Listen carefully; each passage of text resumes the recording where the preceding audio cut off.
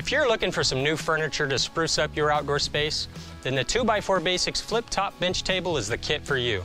This versatile piece of furniture transforms from a regular bench to a table in no time. And we're going to show you just how easy it is to put this together. Inside the box, you'll find 2 bench end brackets, 2 pivot brackets, 2 slide lock brackets, all the necessary hardware you need to put this together, and easy to follow instructions.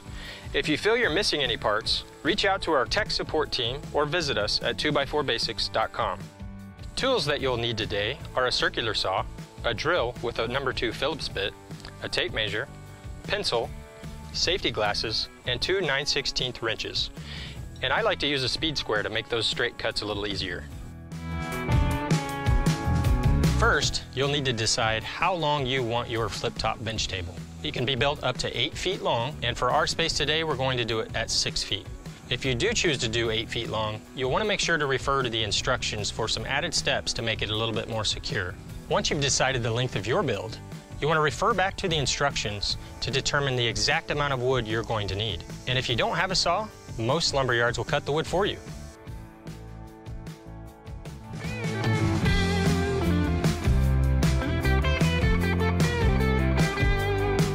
Now that we've got our lumber cut, you can see that we have 7 6-foot boards and 2 that are 12.5 inches shorter.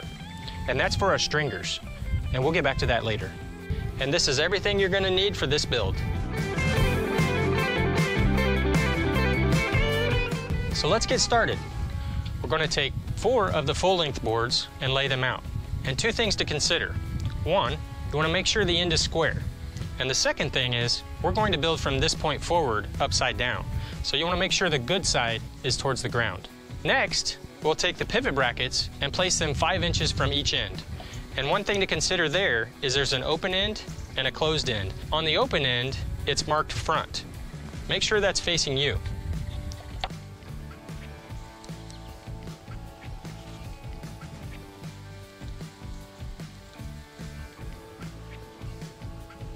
Once we measure our 5 inches, make sure everything's aligned here at the end, but then we want to space the boards out about 1/4 inch. And a tip is to take one of our screws and place it right between the boards. That'll get you pretty close.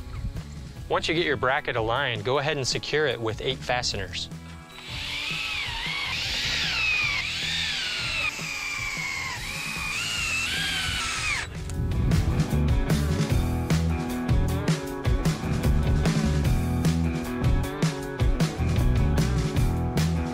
Once the pivot is secured, you're going to take the slide locks and slide it right down into that bracket so that it snaps firmly in place. Then you can move it freely.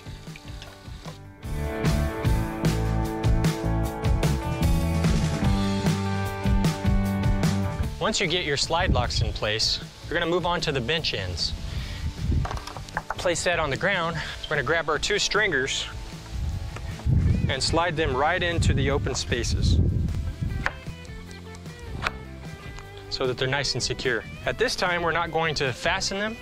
We're going to take the other end of the bench and slide it right on top so that both ends are flush.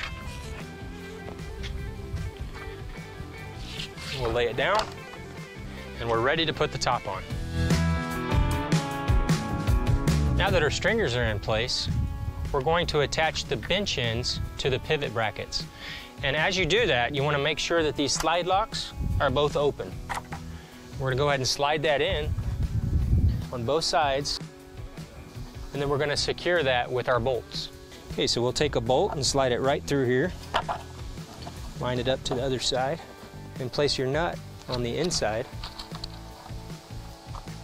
And you'll use 2 9/16 wrenches to tighten that down. Make sure not to over tighten. When you have 1 thread showing on the back side, you're tight enough. You're going to repeat this step on the other side.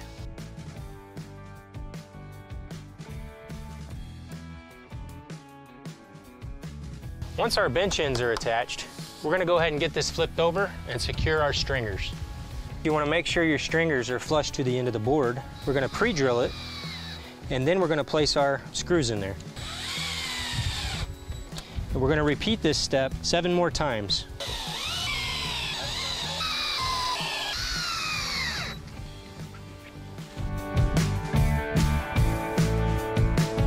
Next, we'll take our 3 remaining boards and we'll create our seat here. Couple things to consider here. We want to make sure both sides are flush to the front on the brackets.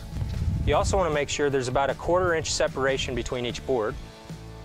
And then you want to make sure on the outside that we're aligned square to the end.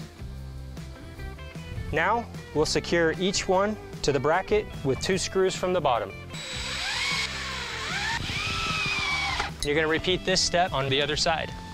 And there you have it. You're ready to enjoy your newest piece of furniture, whether it's a table or a bench. For other builds, check out our YouTube page, 2x4 Basics, or visit our website at 2x4basics.com. And remember, we build it to last, you make it any size.